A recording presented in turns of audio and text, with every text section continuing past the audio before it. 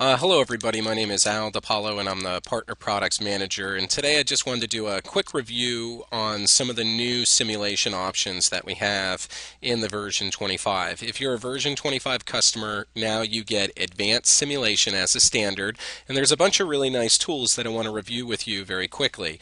The first one that I want to talk about is the speed of your simulation. You can turn the speed of your simulation up and down.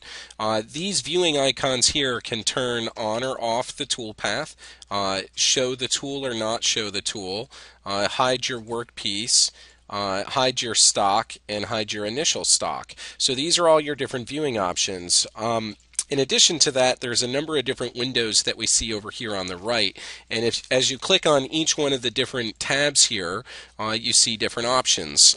This cut sim window here, this is the accuracy of the simulation. You can turn it up or turn it down. You also have your different collision checking that you can turn on and off right here. The one that I really want to focus on though is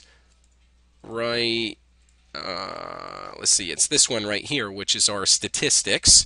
And in our statistics window, this will give you all the information about the job that you're running, how long it's going to take to run, total run time, distance traveled, very good reporting tools. And you can use this information when you're quoting out jobs to give you an idea of how long it will take to run. Again, there's other reporting tools. If there are any gouges or collisions, they'll show up in the reporting section. You have different operations where you can check the deviation for leftover material, or which different colors for the tools that you might be using.